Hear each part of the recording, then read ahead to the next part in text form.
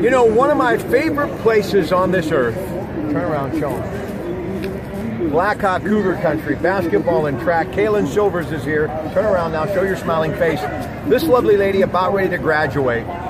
Stevie Lodovico happens to be my cousin, her amazing basketball coach. He played basketball, state championship team was John Miller, and in my opinion, he picked up where Dory Anderson left off. They've had an incredible run, and she's had a few Whitfield titles, state titles. So now that you're ready to turn the page, where are you going to continue, hopefully, to play some sports? Waynesburg University. Waynesburg? Yeah.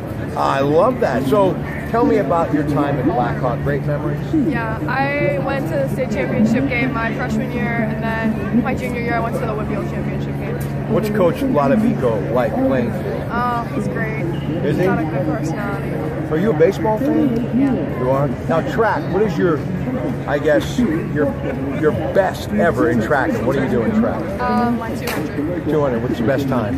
26. 26?